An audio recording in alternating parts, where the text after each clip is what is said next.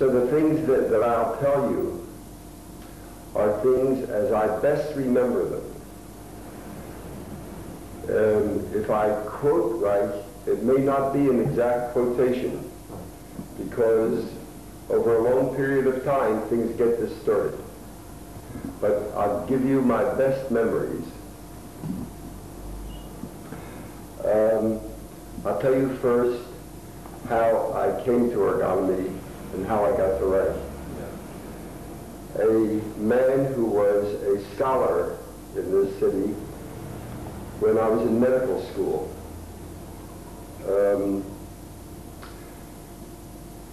said to me, he knew I was interested in psychiatry, and he said to me, "I've read a book that I think you'd be interested in."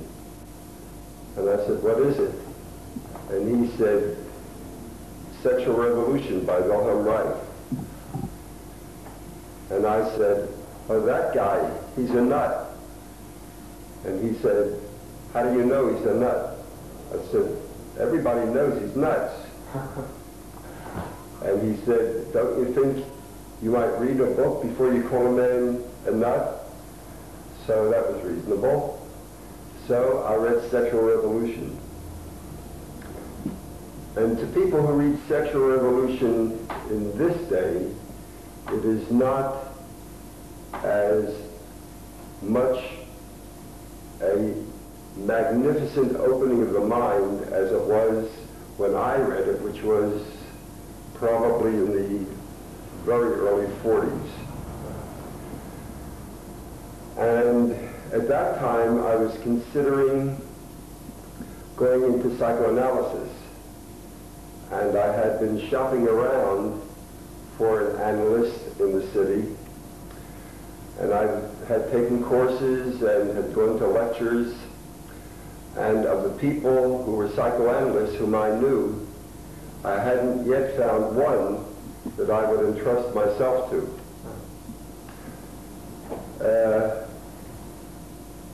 And when I read Sexual Revolution, there were the answers to so many questions that I had raised in my coursework and hadn't gotten reasonable, straightforward answers to.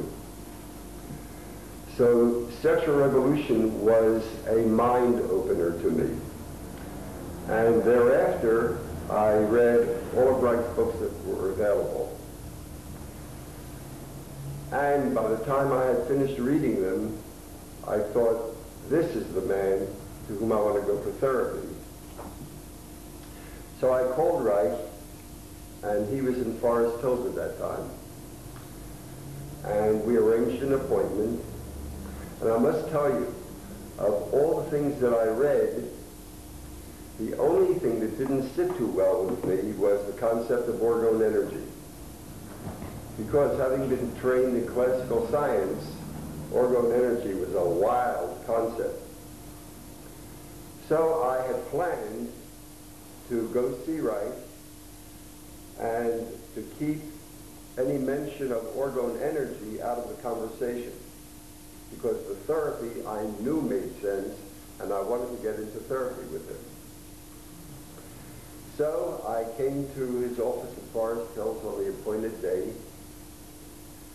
and my first sight of Reich, he came down from the second floor stairway, and the feeling that one got was, this man is powerful, just from the way he walked downstairs. You had a feeling he was a powerhouse. So he first asked me, how did you get to me? What have you read? And I told him I'd read all that was available at that time. And his second question was, what do you think of orgone energy? And I said, well, it seems very strange to me. And he said, of course it does. He said, because you've been trained in a way that's entirely different from the way I think, and the way that orgone energy research is directed. And if you ever get that far, you'll work in the laboratory, you'll do the experiments, and you'll find out for yourself whether orgone energy exists or not. And I thought that was a very reasonable response, because somehow I'd expected him to say, you don't believe in orgone energy, then get the hell out of here. But he was very reasonable about it. So we started therapy, and one of the provisions of his therapy was, you can quit anytime you want, or I can kick you out anytime I want, which I thought was reasonable also. So we started therapy, and it was immediately apparent to me what a powerful technique this was. You know, no one who has not been in therapy can really fully appreciate the power of the therapy. You must have experienced it in order to really know what it does. And I can remember most sessions, as far as pills, each time that I left a therapeutic session and was walking toward the subway, I felt like I had never remembered feeling. I was flying. And much more important to me than I assumed that it would, because so far as I knew, I was not in bad shape emotionally. And the reason I was pursuing therapy was mostly for training purposes, because I believe that anyone who goes into psychiatry should have been in therapy. So I had a kind of academic approach to therapy, but being in orgone therapy, one's mind is quickly changed. Like, these things happen that you never anticipated happening to you. So in general, it was a very electrifying experience. Halfway through my therapy, Reich moved to Oregon in Maine. And he said, I'm going to move to Maine. You want to go to another therapist down around here? And I said, oh no, I'm going to Maine. So, about halfway through my therapy, I went every other week. I would drive up on Friday night. At that time, the roads were nothing like the superhighways that there are now going up to Maine. They were terrible roads. And I would drive all through the night on Friday and get to Oregon, or the area, at about 6 o'clock in the morning, sleep for about 2 hours, and then go for a session on Saturday morning, and then go for another session on Sunday morning, and then drive home. And in the middle of winter time, when people from down here couldn't drive on the roads, people from Maine could drive in that kind of snow, but we couldn't. So then I used to fly to Augusta and hitchhike up to Oregon, because there were always lumber trucks going along, so you could always hitch a ride up to Oregon. And I always considered it an adventure. I never looked forward with any kind of apprehension about the fact, oh, now I have to go up to Maine. I always looked forward to the weekend that I went up to Maine, no matter what the weather. And when one has a patient who lives 30 miles away, who says the weather's too bad, you know, I can't come today, I feel like you don't deserve therapy. There's one interesting anecdote about driving to Maine.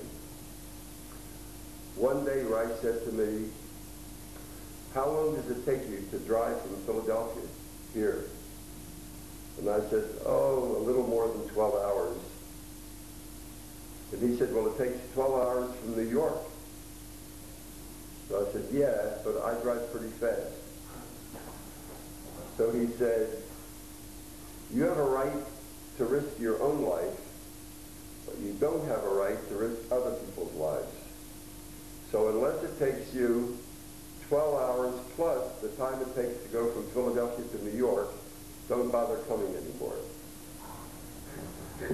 So after that, I drove more slowly, so it took me 14 hours to get to Maine instead of 12 hours.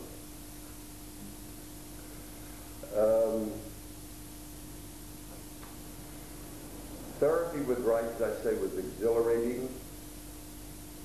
There were times that it was, of course, frightening.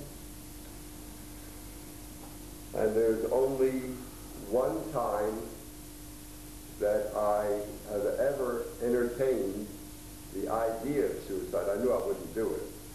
But for one brief period, the idea of suicide entered my head, which was after a session with Rice.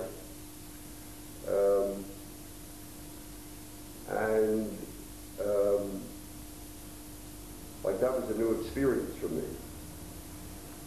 having that kind of depressed feeling, because generally I'm an up person. I don't get depressed too easily.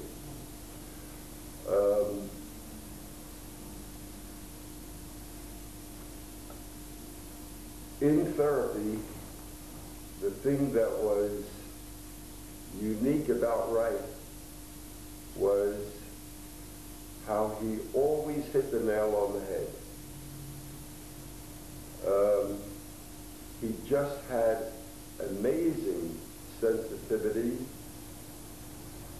and amazing acumen. He knew exactly where the patient was, and he knew exactly what to do in order to evoke what had to be evoked at that time. And when he did, he often said, "You will never be this good." And at times he said, "I'm the only organomist. No one else can really do therapy." And compared to Rice, it was true.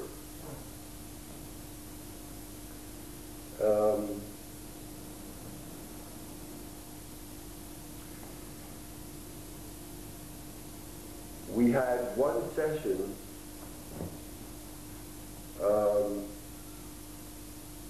that's interesting to talk about. I had come for a series of sessions voicing some cynicism. I accused him of exaggerating, a little disbelief. And at that time there were lots of stories rampant that Rice was psychotic, which I reported to him, things that I had heard, not as if I believed them, but I was just reporting them to him. So I came up for a session, and he had a rifle standing by the fireplace in the room where he treated me. And he picked up the rifle, and he pointed it at my head. And he said, "I'm psychotic." And I burst out laughing because what he wanted to see was, did I really think that, did I believe these stories, or was I merely reporting them? So I burst out laughing because it just struck me so funny, the idea of a therapist putting a gun to a patient's head. And that was all he needed. Like, he laughed too, and he put the gun back. But that's how Rice got at something. He didn't monkey around. Like, if he wanted to see whether you believed he was crazy, he gave you ample chance to prove that you thought he was crazy.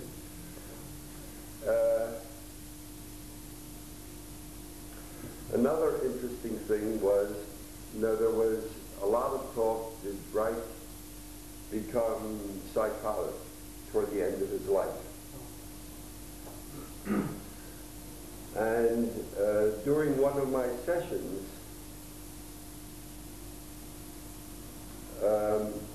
an airplane flew overhead. And he said, Eisenhower is sending those airplanes over to watch over me. And I said, I don't think so. I said, I think this place is just in the flight pattern of an airliner that is flying over this place. And he said, maybe. I said, we'll see. Now that is not the reaction of a psychotic. You know, a psychotic, if he says, Eisenhower is sending that plane to watch over me, and I say, no sir, I think that's an airliner just on a ordinary flight path, he doesn't say, maybe you're right. He sticks to his guns. And the whole business of Reich's psychosis, and I do believe that many of the ideas that he expressed toward the end of his life were exaggerated, outlandish, not realistic. But I don't attribute that to psychosis. I attribute that to the kind of thinking that Reich did all his life. I think that Reich was truly one of the rare geniuses in this world. And I think that those people think by exploring all kinds of ideas that never occurred to us, that they push ideas way beyond the limits that we hold ourselves to think in. And that because of that, he came up with so many of his marvelous ideas, but that along with the marvelous ideas, there were also these cockeyed ideas, which those of us who always use common sense and are always careful to be correct would never arrive at. But he arrived at them in both a positive and a negative direction. And I think the idea of Eisenhower protecting him was an exaggerated idea in the negative direction. But it was his kind of thinking.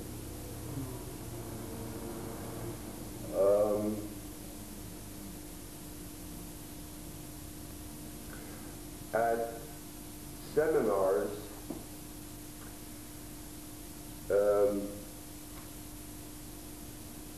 he was very hard on the positions. And he sometimes would get so angry, and it was an anger such as I have never beheld.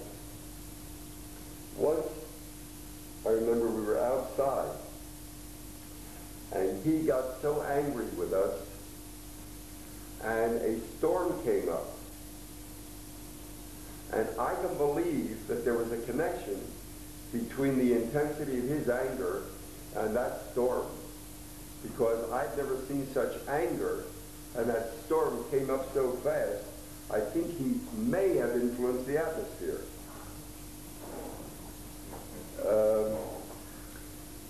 And he also could be very gentle, very sympathetic,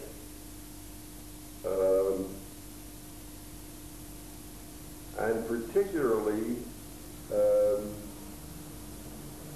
I remember once at the end of a seminar on organ that went on for probably about a week.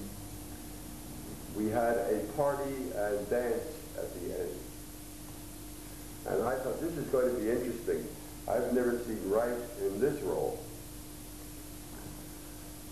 And I remember one lady saying, I'm so scared to go to this thing. She'd never met Wright. And he was the essence of European gentlemanliness. Like he did everything but kiss a woman's hands. He was just gentle and considerate and just a perfect gentleman in that kind of situation. And, you know, when I saw him in that situation and thought of some of the storms that I'd seen him in, you know, I thought, like saying to those women, you should see him sometimes. He doesn't always act like this.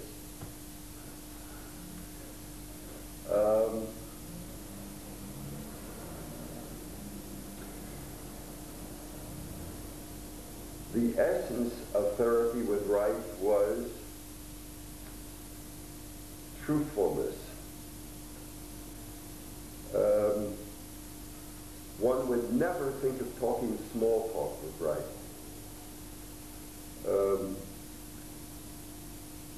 There was always an atmosphere of deep seriousness.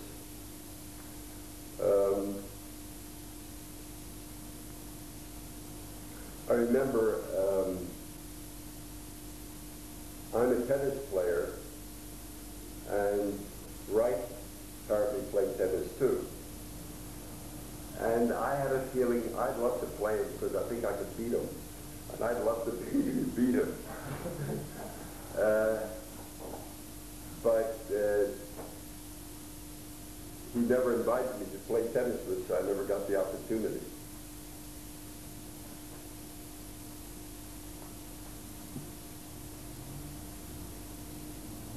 Wait, let's cut for a while. Let me think some more.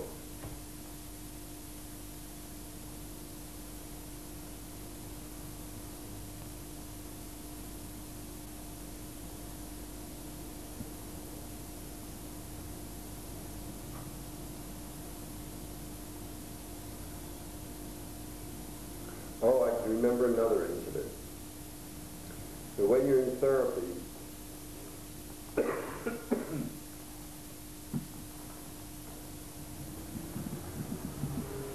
as the negative transference starts operating, you do all kinds of silly things.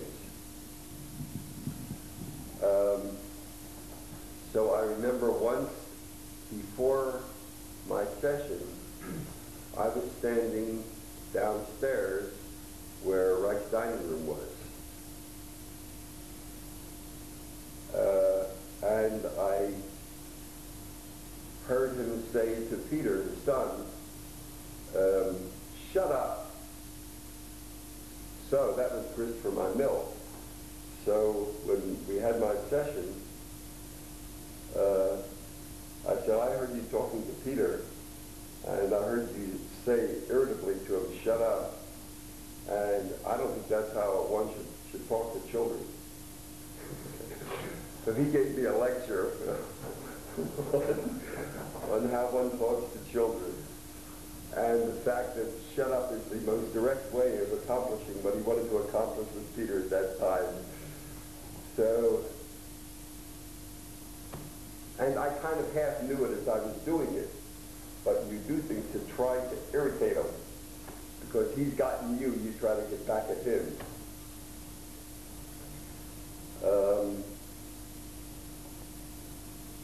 Another time, I heard the sweetest discourse between him and Peter.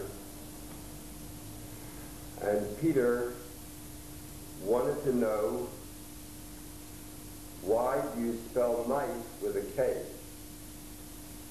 He said, it should be called knife if you spell it with a K.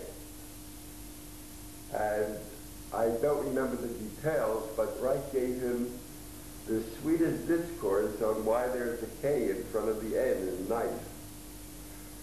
So there was a kind of thing that was almost learned, but it was also the kind of thing that a child could easily understand.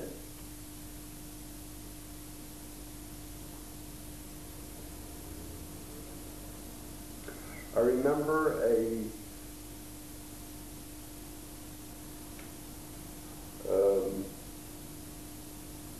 difficulty that I had at one of my sessions in Oregon. I had been, before my session, speaking with Dr. Silvers. And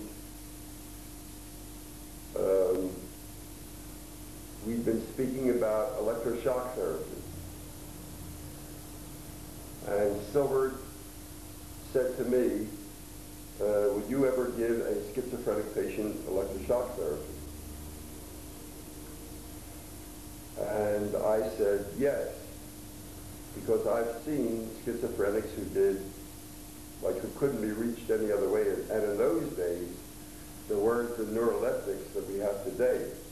So there was much, much less that you could do for schizophrenics in those days than you can now. And the electroshock was used pretty widely, and sometimes with very good results. So I said, yes, I would use electroshock on the schizophrenic patients. And he said, you're no orgonomist, Silver said. He said, the only people I'm interested in are the people who can be approached with orgonomy. And I thought, my God, this man is nuts. You know, he is he's a Nazi. He's an orgonomic Nazi. And that disturbed me terribly. And so when I went in for my session, I repeated that conversation to Rice. And I repeated to him how amazed I was at Silver's attitude. And Rice said, Silver, no, that poor guy, you have to forgive him.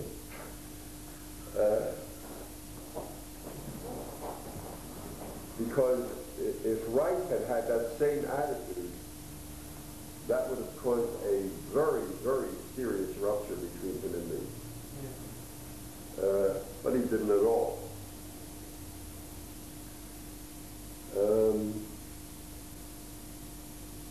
There was another incident. I had been receiving some training in conventional psychiatry here with a Dr. Freed, who was he was actually a psychoanalyst, but he did eclectic psychiatry. And Freed said that he'd be interested in analyzing my dreams as I went through therapy. So that didn't seem like a very unreasonable idea to me. So I came to Rice and I said, there's a Dr. Freed who's well respected, he's a good psychiatrist, and he's been helpful to me in my training, and he wants to analyze my dreams as I go through therapy. So Rice said, absolutely no. He says, he wants to steal my stuff.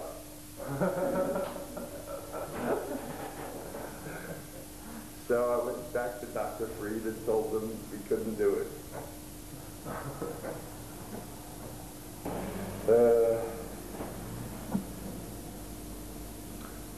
I certainly do not consider myself a genital character. My therapy ended I had gotten down to the pelvic segment, and there was a considerable amount of energy that was getting into my pelvic segment. And I was never interested in becoming a genital character. I was interested in being able to function as in a manner that seemed to me efficient, and to have a wide range of emotional expression, and to be able to thoroughly enjoy life.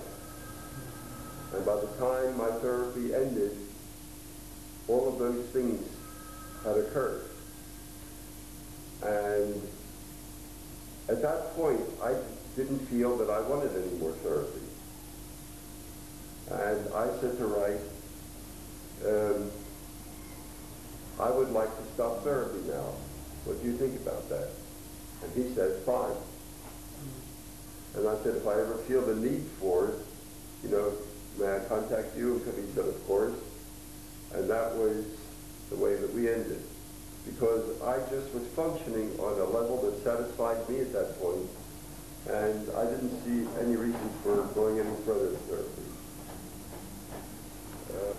We had meetings at which we talked about things, but no more actual therapy.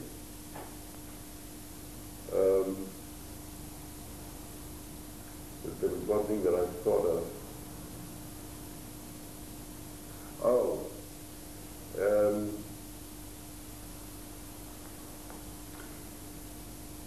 This tells something about Wright. When I went up to, I sat through his whole trial up in Maine. And at one of the sessions, and it was a time of very great stress.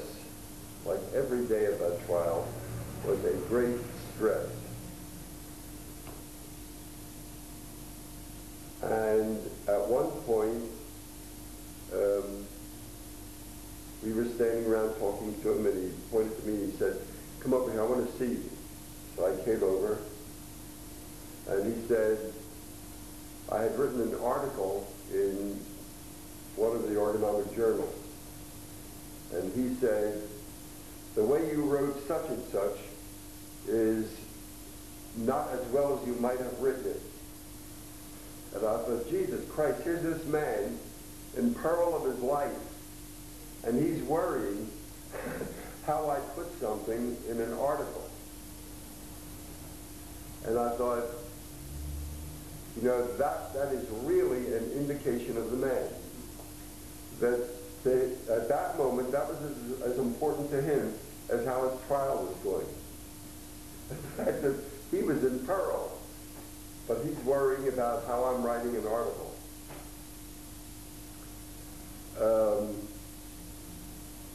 During the trial,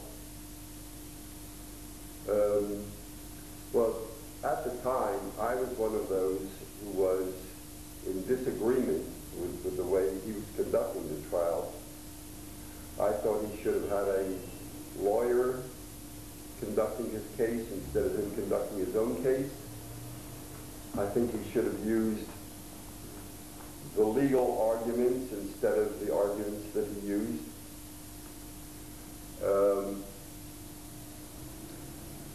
Which is not to say that he was wrong, because he viewed himself as a historical figure. And he was making an historical point.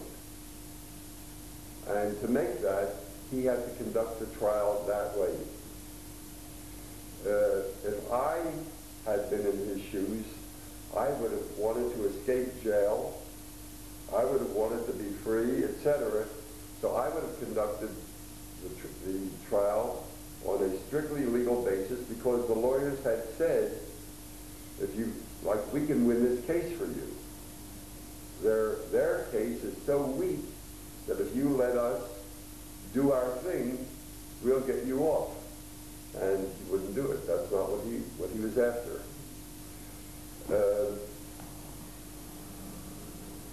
And since that time, I've been told by people who teach law that that case is occasionally brought up in the classroom as a case in which the FDA side was so weak and the case was pursued so poorly from the legal standpoint that it's almost like a classical, badly handled case from a legal point of view.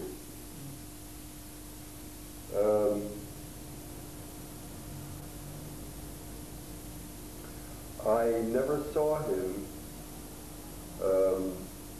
after he went to jail. There were very few visitors, and the only people who visited him were those in his immediate family. So I had no contact with him after he went to jail. Start treating them, and then you'll discuss with me from time to time what you're doing with them and how it's going. And that's what I did.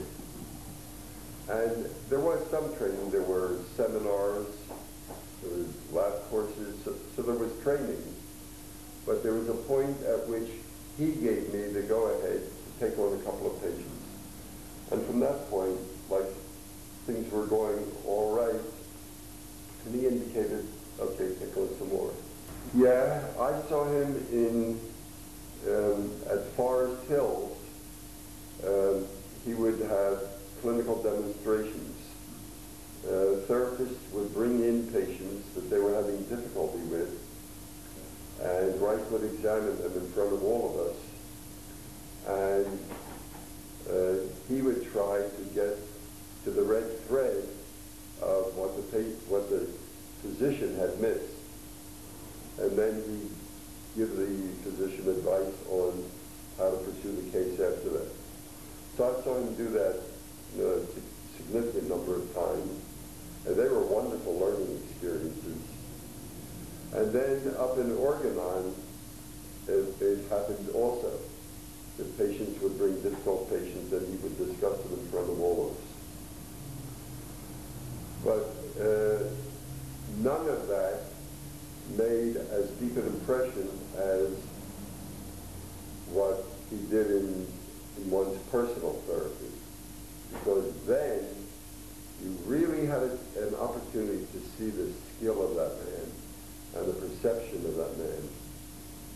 And it had a much deeper effect than seeing than dealing with some other patient.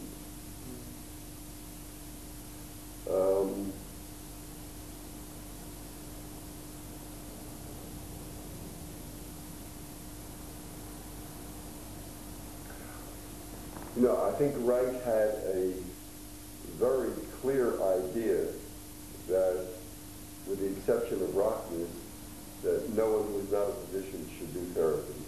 Like he stated that many times. So I think there was no doubt in his mind that, with some exceptions, or rare exceptions, that therapy should be done by physicians.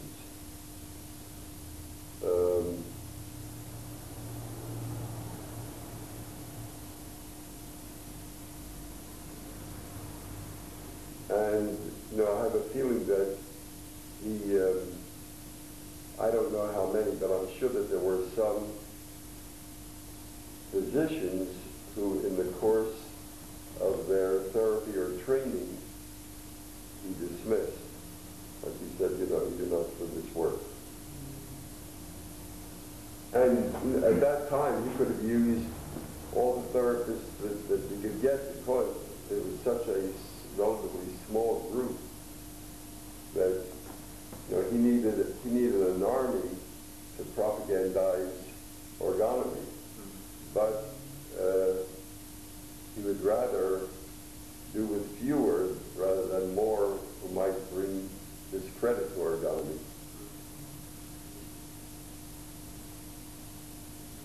And even among those whom he allowed to pass, I have reservations about some of that.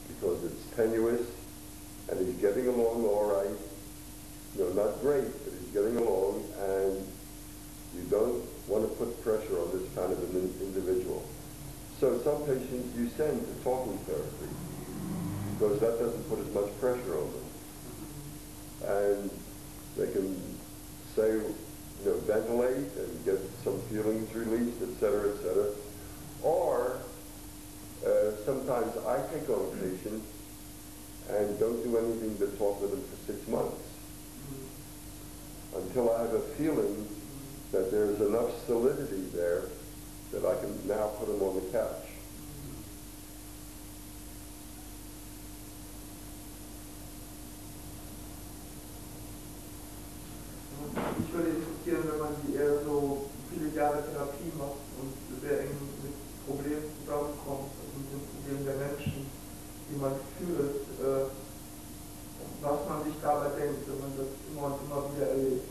What you learn to do is to balance out your day.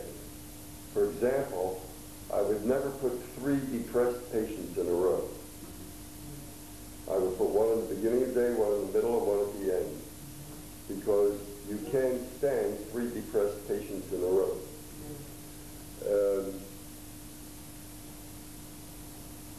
In general, the intensity of the patient's pain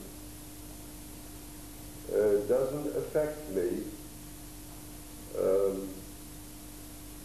when I recognize that there's a therapeutic benefit to this. That it may hurt this much right now, but ultimately this will cause less pain. So it doesn't hurt me that much if the patient is hurting that much at this moment. And contrary-wise,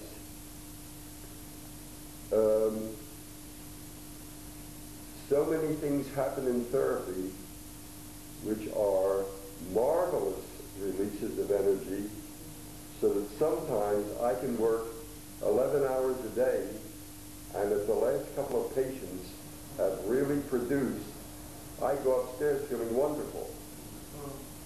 So patients put energy into you as well as take energy from you. Was glaubt ihr, was Therapie tun kann heute, um die Situation zu verändern? Ja. Nicht der einzelnen Leute, sondern der allgemeinen Situation. Also inwieweit kann Therapie oder Therapeuten dabei helfen, an der gesellschaftlichen Umstrukturierung? Hey, that's a good question. One of the most gratifying things that ever happened to me was in the, long, long ago, a group of people came to therapy, all of whom knew one another. It was almost like a club of people who knew one another, and they kept referring one another to therapy. So it was like a little social group, and they were all in therapy with me. Many years later, one of the members of that group came back because he had a problem that he wanted to discuss with me. And I said, do you see so-and-so? Do you see so-and-so? And he had been in contact with most of them. And he said, I'll tell you, Dr. Herskowitz, I know that therapy helps all of them. He said, some of them I didn't like then. I still don't like them now. He said, but I'll tell you one thing. Their children look different than any other children I see. And I thought, wonderful. That is, he couldn't have said anything better. Because I think that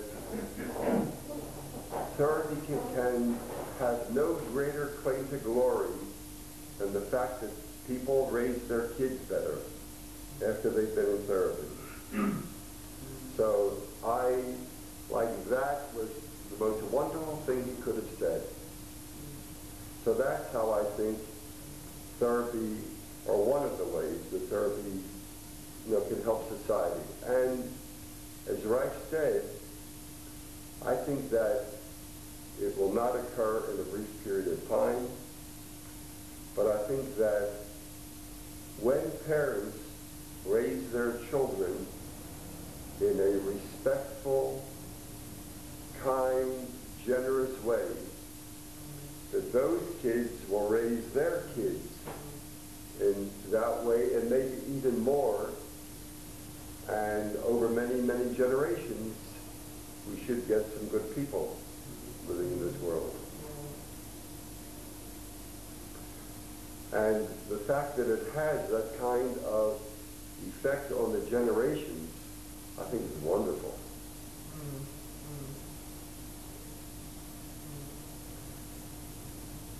Because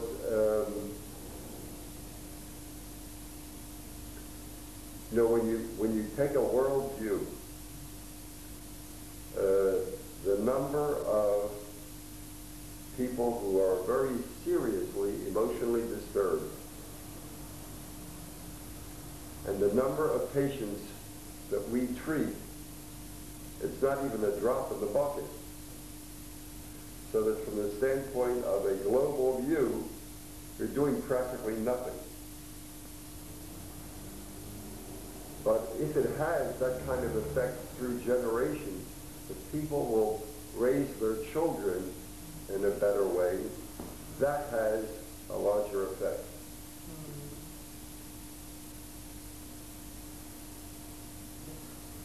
Ich hätte gerne gewusst, ob er folgende Idee absurd findet. So, der Reich hat sich sehr viel Sorgen gemacht um die Menschen. Und die Probleme sind so groß, dass es eigentlich erheblich zu wenig Therapeuten gibt, um in die Sachen einzugreifen. Sure, it would be, except I'll tell you,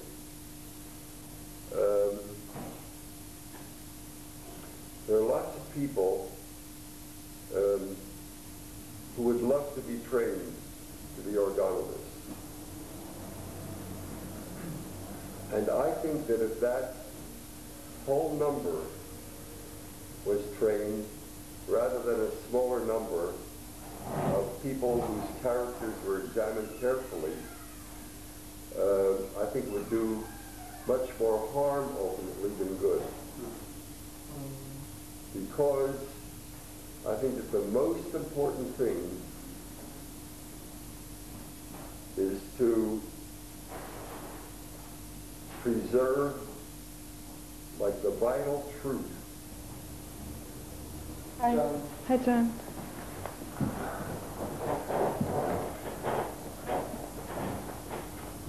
Did you work out? No, I just got from work. Are we on? Yeah. Okay. We never stop. Then you'll be internationally known now. You're going to edit that part out, right? Am I bothering you? No.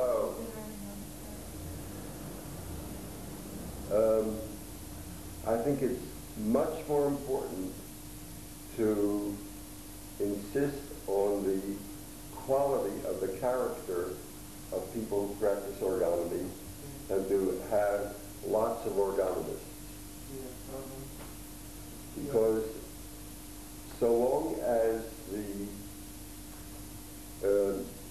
essential truth of orgonomic thought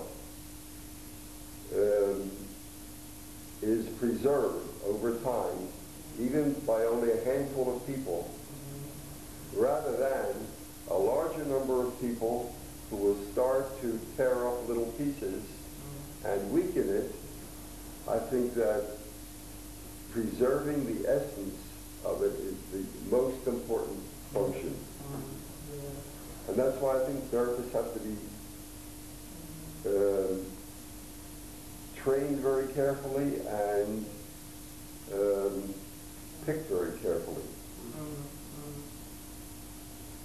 You know, in California, where there are these so-called neo-Reichians, and everybody does his thing, that has no more relationship to Reich and orgonomy than the man in the moon. You know, lots of crazy people are doing so-called Reichian therapy. And they do all kinds of weird things. And you sure don't need that.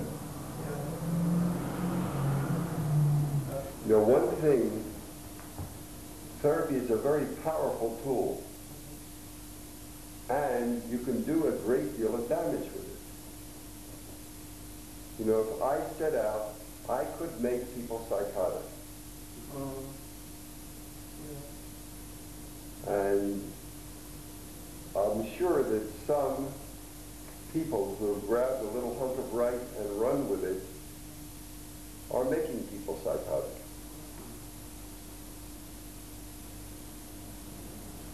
So it's very dangerous for these people to be playing with.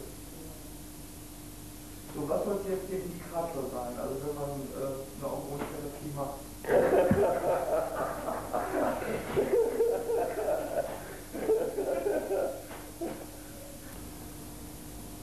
my patients are intelligent, sensitive people who recognize that there are impediments in their life that arise from within themselves that interfere with their functioning, and they want better for themselves. And they are the indications for therapy.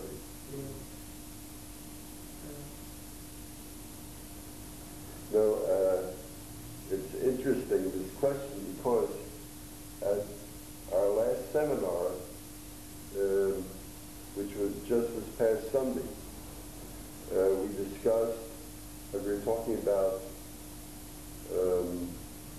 couples therapy and whether one should treat a man and his wife, or whether several therapists should treat a man and his wife, or whether if you're seeing one member of a family, whether you should be the one who has meetings with both the husband and wife to iron out problems, all those kinds of questions.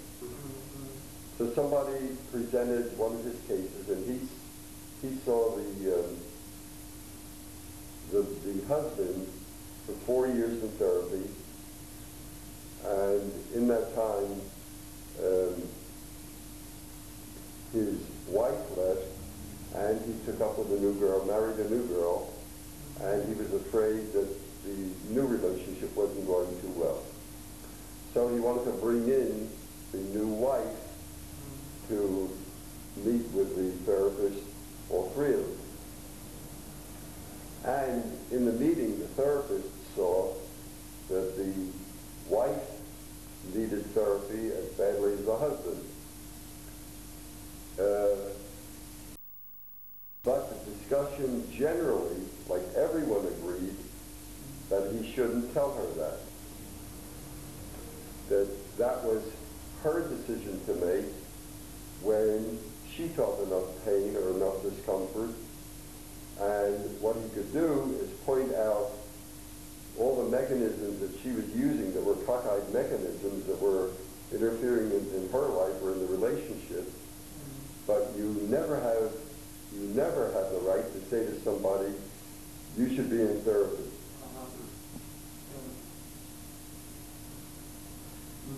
If they come and ask you, then yes. But unless they ask you, do you think I need therapy? You have no right to say, you should be in therapy, you're sick. Yeah, I tell you, it really is very unfortunate that there are so few therapists in Europe. It is a very unfortunate situation. I'm sure over time it'll change, because I'm sure Dr. Camarella will be training therapists. So maybe in 10 years, the situation will be much improved. But at this point, but not only Europe, like people in Chicago say, who can I go to? There's nobody around Chicago. So even in this country, there are just a few centers where there are orthotherapists, and the whole rest of the country is empty. And some people travel very long distances within this country to come here. Now, I have patients who come from Canada, and I had a patient from Florida, and they come from long distances to get the therapy. Overprotection. Well, for example, for my taste, the College of Orgonomy, the Princeton group, is much too rigid.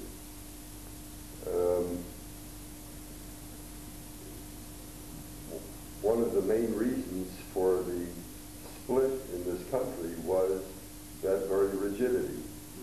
There were people who said, this isn't what orgonomy is about, and who split off and formed another group. It's very clear that you have to work with the circumstances. if there are only a very small handful of people doing therapy in Europe, you go out of your way to try to train people to fill that void. And you don't put up barriers the way the college has been putting up barriers, so practically nobody can get in. You know, it's one thing to do what I said, to be very particular about who you permit to practice origami, but on the other hand, you don't make it impossible and put up such rigid qualifications that nobody can come in. I tell you, I have a feeling that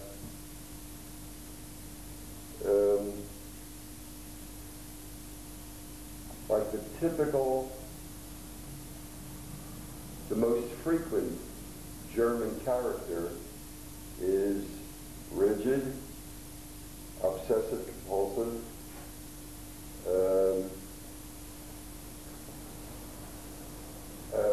and doesn't deviate very much from what is acceptable and accepted. And I think that that probably stands in the way also. Because, you know, I think there is a lot of rigidity in a lot of German characters. And here also, but, you know, not as much as in German character. I know I have a patient who's now a student of origami who went to medical school in Germany, and she flew from Germany. Like, she just couldn't stand being there. You have to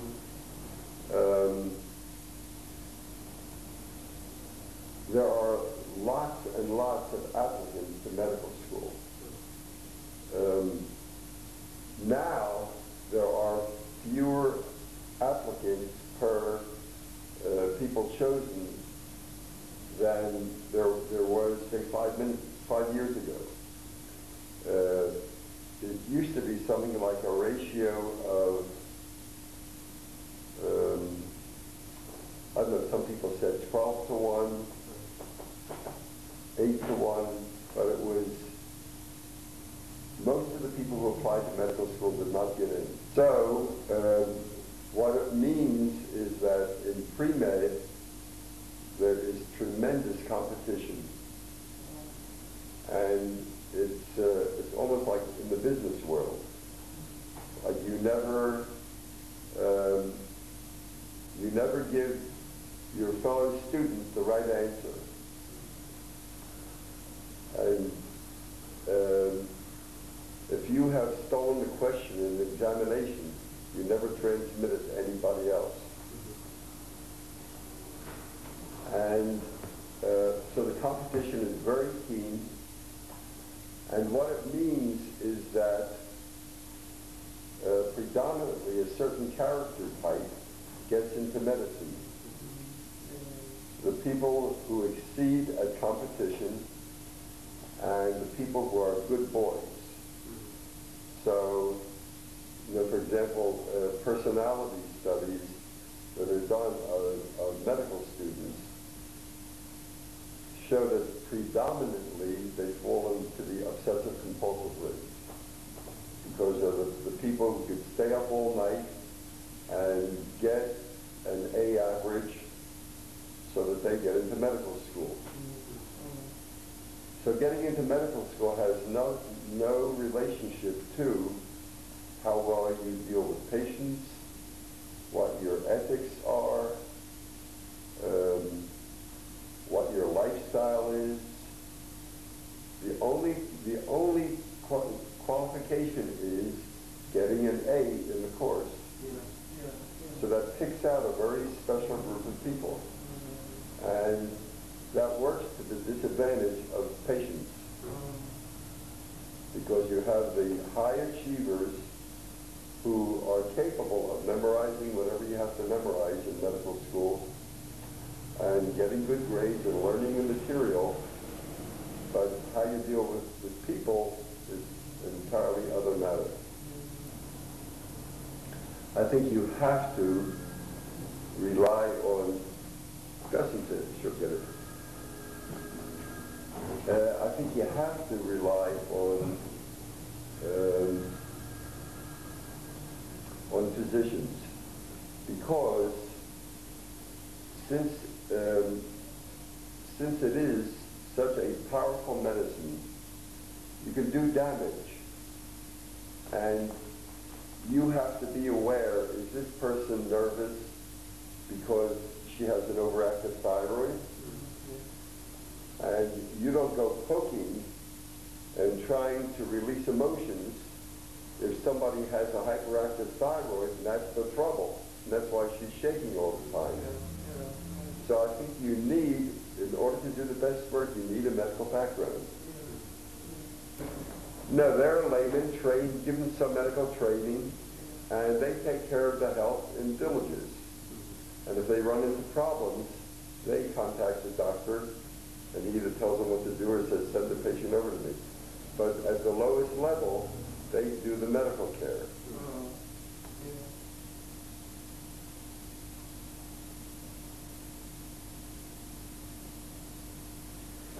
Yeah.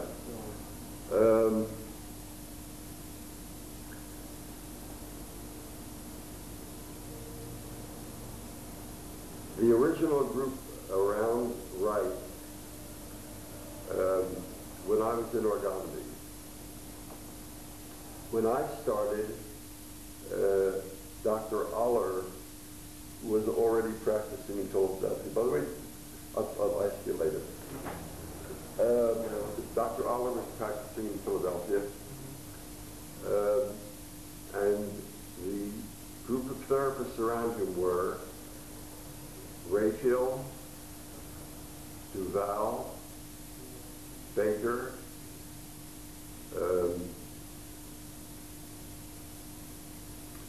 two Trop brothers, Dr. Willie, Silbert, Handelman, Sobey,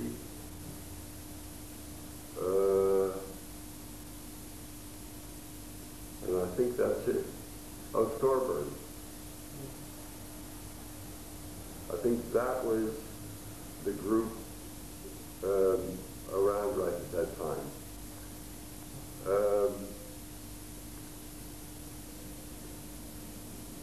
There were some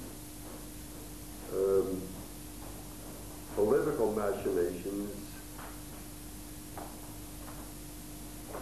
I bet you didn't heed it, did you?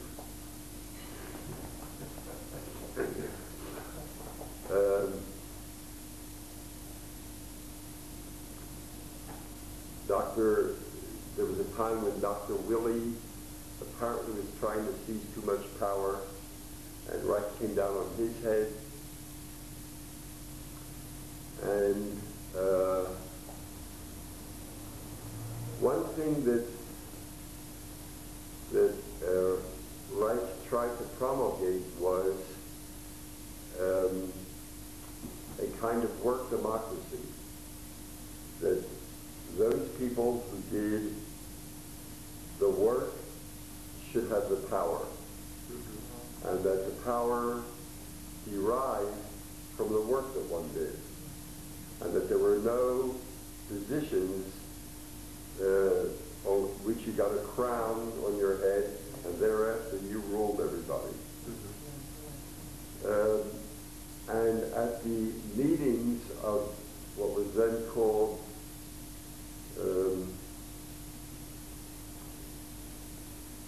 the American Association for, I forget the name, but the group of doctors had an association, and one of the principles was that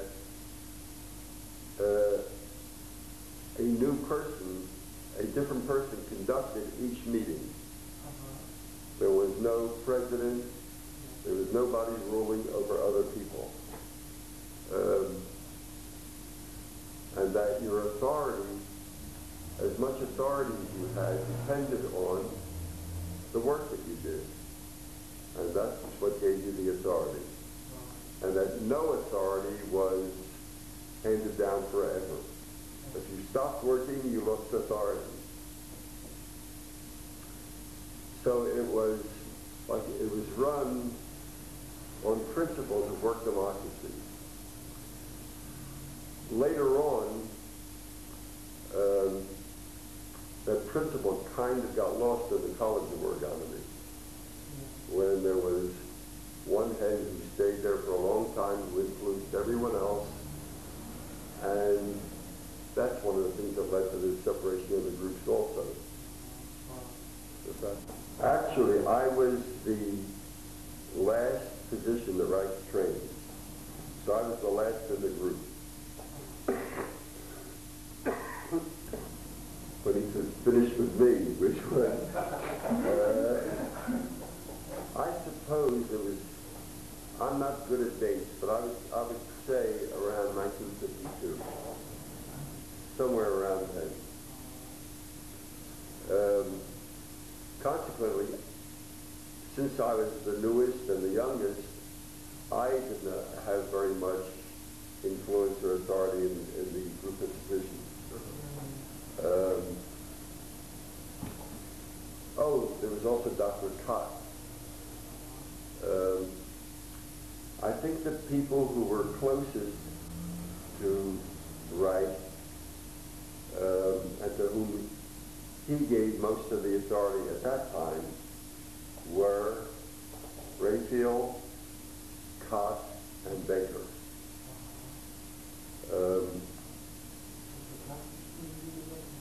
Dr. Cott now does something called megavitamin therapy, which is the application of huge doses of vitamins for various disorders. They treat schizophrenics with it, and Cott is one of the originators of megavitamin therapy, and he's left ergonomy altogether. I was never close to him.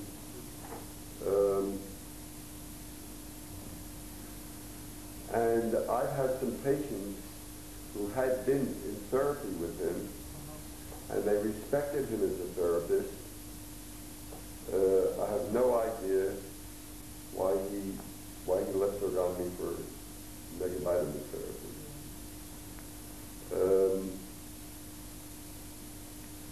I think he's the only one that I can. Now, I don't know what happened to Dr. Willie. Reich gave Willie a very hard time because Dr. Willie always acted like an aristocrat. And I remember once I was in Forest Hills, and this big, long Lincoln drives up in front of Reich's place. And Reich took a look at it through the window like, oh my God, here he comes. And there came Dr. Willie. So Reich gave him a hard time.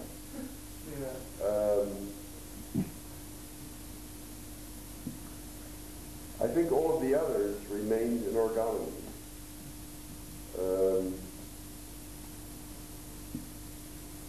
I think that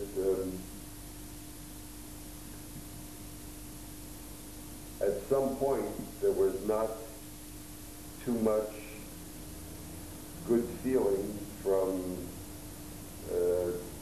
Dr. Raphael to Dr. Baker, which is what caused that split. And then there's a much later split from the College of Ergonomy, but there wasn't too much good feeling between some members of the college and other members of the college.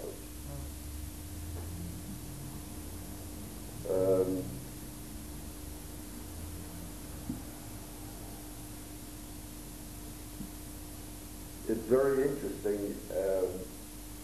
I've been told that Reich,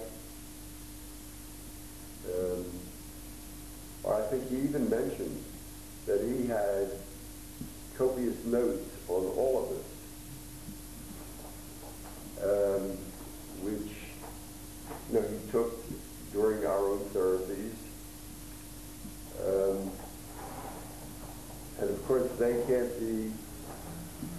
they're in the archives, and they can't be disclosed to the public until 50 years after his death. And I don't know if I'm going to live that long, but I'd love to see the kinds of notes he made on me.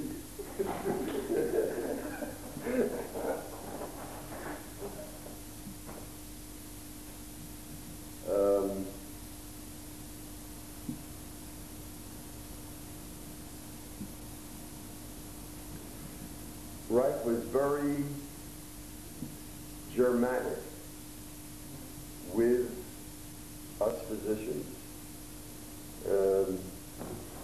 Nobody would ever think of calling him Wilhelm or Willie. That he was Dr. Reich. And he addressed us the same way. He never addressed us by our first names. It was always Dr. So-and-so, which is, a very German way of doing things.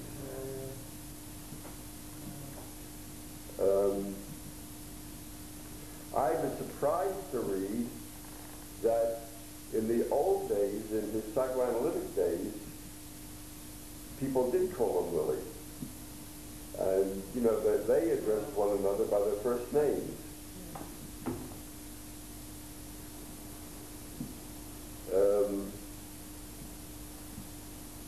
There's only one person that I know of who addressed Reich familiarly, except for his family, of course. And that was A.S. Neal. Like, they had a first-name relationship. And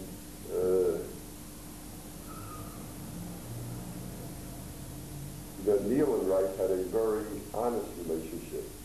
They criticized one very freely, and they were very, very close friends. But he didn't have that kind of relationship with any of us.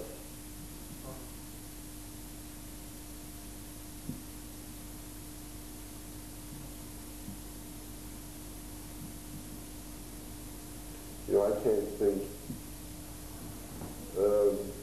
Actually, well, it's a totally different situation because this was organizational, and it was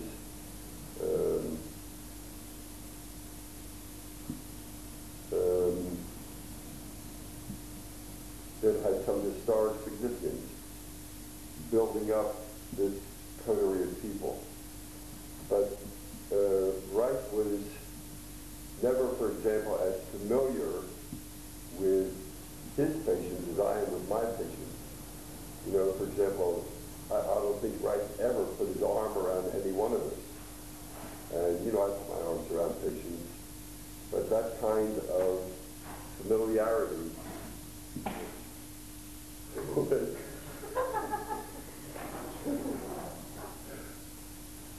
was outside of his experience.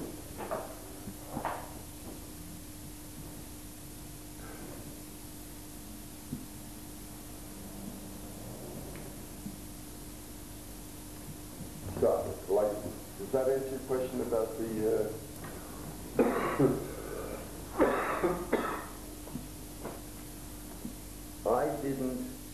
I saw demonstrations during the Oregon period, and Reich would call us up to the lab to show us the things that he published, show us the experiments, tell us how he did them, and we would watch some of them. But I wasn't involved in doing any of them. McCullough was. And Eva Reich was, to some extent. But I think none of us physicians did much of that later scientific work. We would have laboratory courses in which we would have to repeat the original experiments, bio experiments, things like that. But outside of that, except maybe for silver, the physicians didn't participate in much of the original scientific work.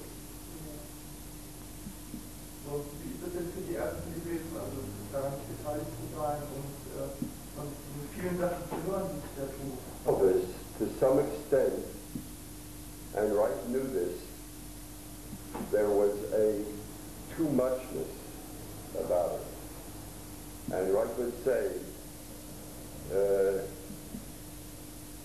you wish I had stopped 10 years ago, didn't you?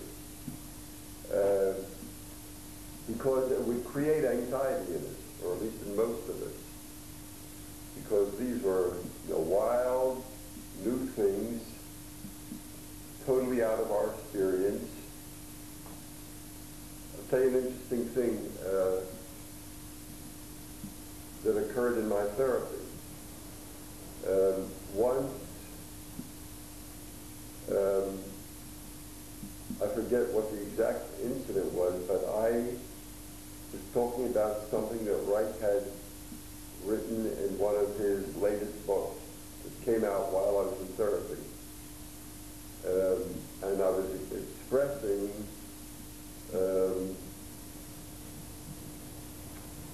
some kind of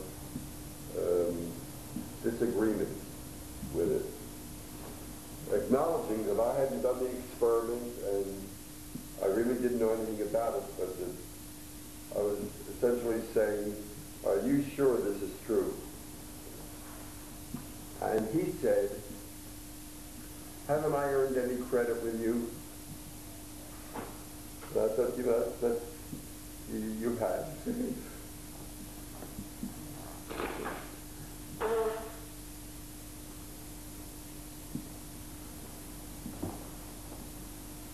Another time, another example of negative transference, a different one of his books had come out, and he asked me what I thought of the book. So I told him about some little paragraph in the book which I took issue with. So he said, well, what about the whole book? So I said, I think the whole book is marvelous. So he said, why did you tell me about that little paragraph? So he said, I have built a beautiful new airplane for you, and you tell me you don't like the kinds of nails I put in the floor.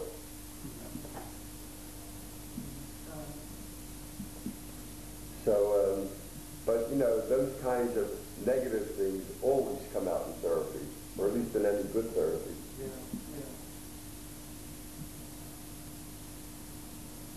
Und ich dachte, das finde ich sehr interessant, weil ich habe mir das eigentlich so vorgestellt, dass Leute, die im Bereich gearbeitet haben, dass das noch hauptsächlich Ärzte waren, eigentlich diejenigen waren, dann auch später beteiligt waren an allen weiteren grundlegenden Experimenten.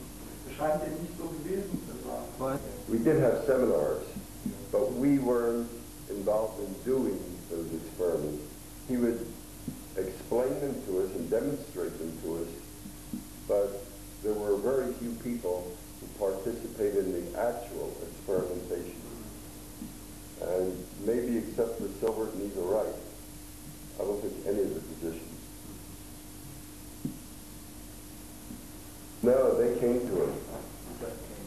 They just came. There was a lady, McDonald. I don't know where she is now, if she's still alive. But they were people who read Wright and were interested in the scientific work that he did, and came up, saw him, and then were interested enough to stay there and work with him. McDonald worked in biology, and McCullough, I think physics probably was his field. And there were others. There were a couple of other physicists who at least had temporary contacts with him. But there were people who were in the sciences who were interested in what they read, so they came up to see him, and then stayed. Ja. Das ist auch immer so dieses, man da gewohnt oder ist man angefallen gekommen und wie war die Kommunikation so? Also not in Reich's house, but around the area. And I'm sure they got paid very poorly. So it was really, they were all dedicated workers. And some of them, like McDonald, had been the head of some biology department, some university.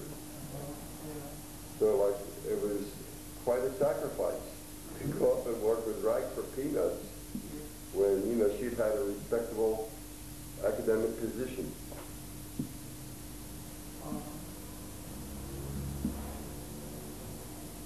So they were all dedicated people. Weißt du was über die privaten Zusammenhänge zwischen diesen ganzen Leuten, die da in der Gegend? You know, they were living in Rangeley, Maine, which is typical Maine. You know, first of all, to think of Reich in Maine is kind of strange because the people in Maine are very insular. You know what that means, insular? You know, it's almost as if everybody who comes in is almost like an enemy. And the local people are, you know, have to defend themselves against the invaders. So here comes Reich. There's this German from a country they hardly could envision, and then New York, which is also where the devil dwells, and he comes up and establishes a place on one of the hilltops there. So that's a very strange situation. And then this group of people around him who are coming from all over the country, not that many, but you know, all of these intruders are coming into the area. So in self-defense, of course, the intruders have to have some kind of feeling of community among themselves because they're living in a society that doesn't particularly welcome them. So sure, they had, you know, they I'm sure were all friendly, and I assume that, like, I never heard of any hostilities between them or jealousies or things like that. You know, they were all united in working with Reich, and I think they each recognized that each of them was dedicated. You mean social contact? Yeah, for example, the group that's around Philadelphia. I play tennis with one of the other therapists, and we go out evenings together. We're going out to dinner this Saturday night with some of them. So, yeah, we generally like one another.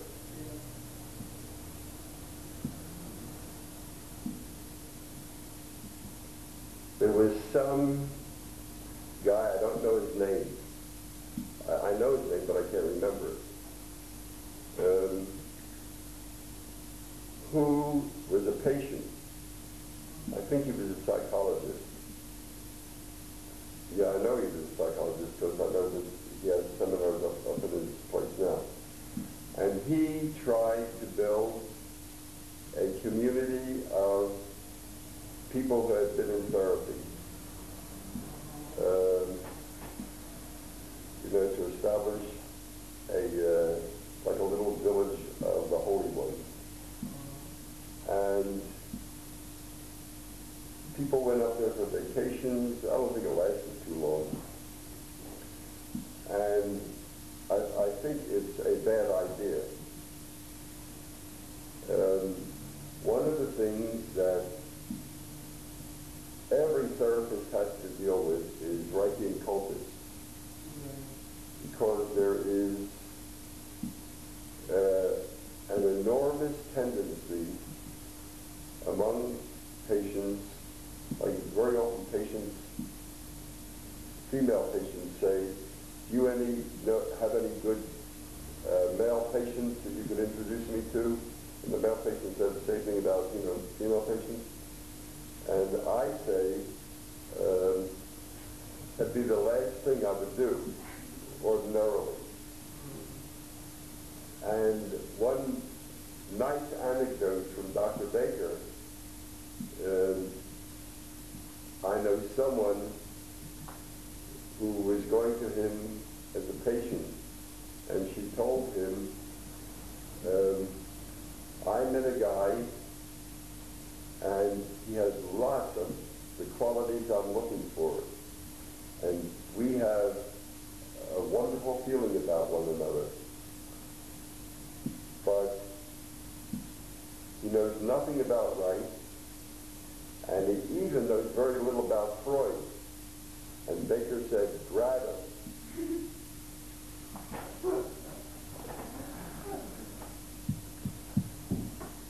So that tendency to form communities of, the ones who are anointed, I think is terrible. Yeah, well, there are all kinds of cultural arrangements. It's interesting because I had a session with a girl this morning who's just gotten out of a relationship, which was a long-term relationship. They weren't married, but they lived together for a long time. It was a very painful separation for both of them.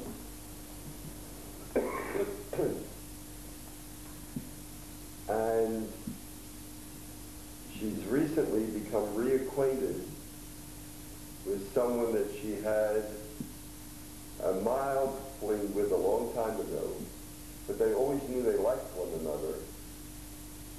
He's now married with a couple of kids, and they become reacquainted. And they're very strongly attracted to one another. So she is torn because there is a very strong attraction, and she also has very strong principles about, she says, I don't want to be the one to break up his marriage and harm his kids.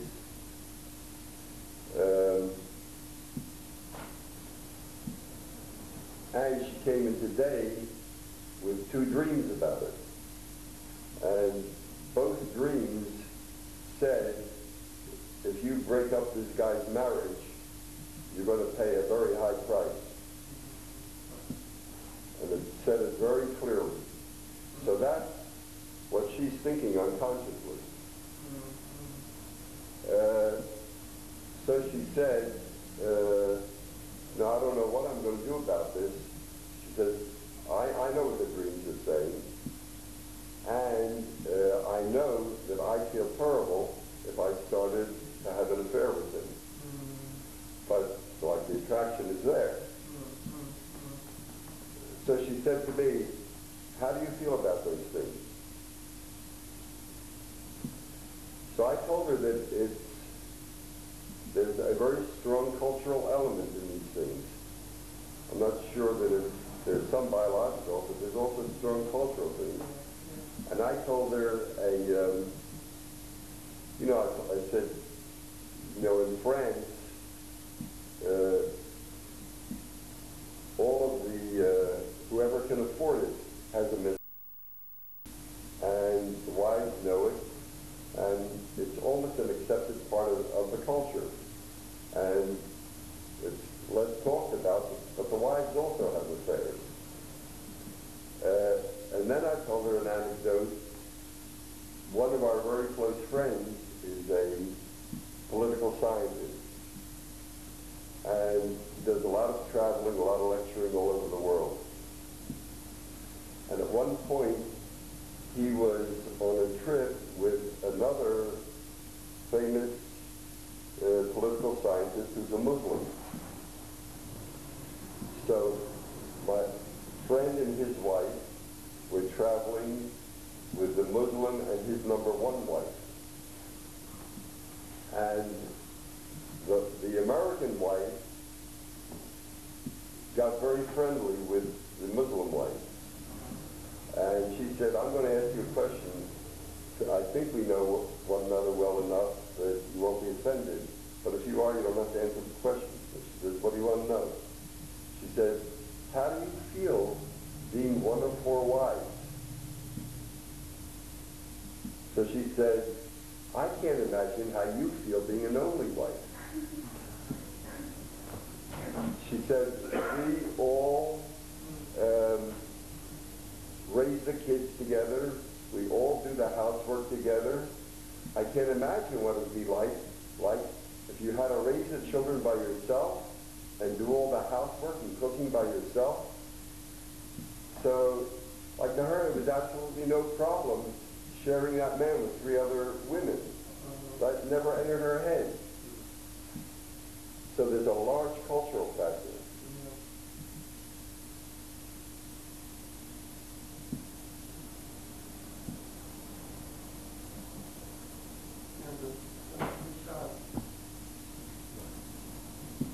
Well, sometimes it's reversed. You know, there are areas where one woman has several husbands. In those areas where it's, for example, where the land isn't very productive, so that one man can't produce enough food, one woman marries 3 men because 3 men can bring in enough food to raise a family. So, you know, nature makes its own circumstances.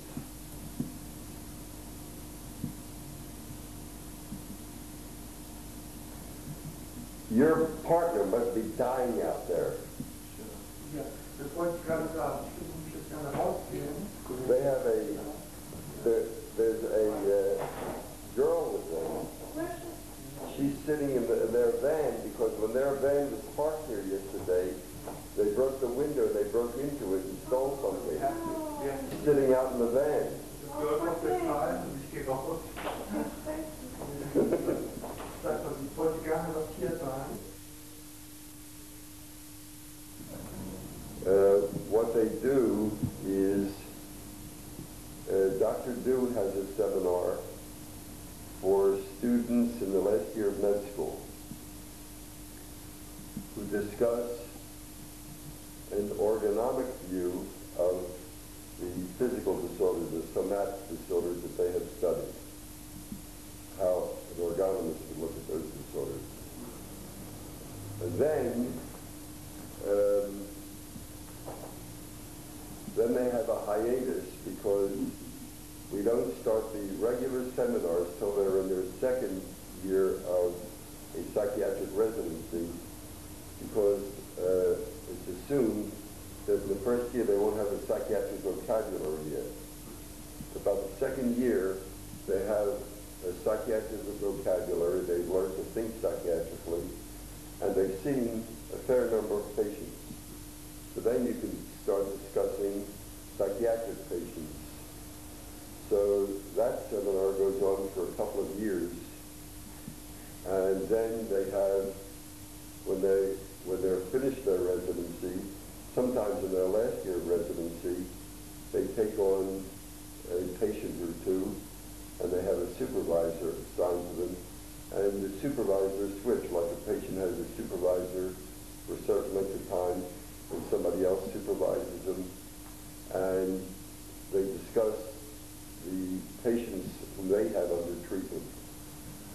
And then, after they're out of their residency and have had a fair number of patients, then they come to the grown-up seminar.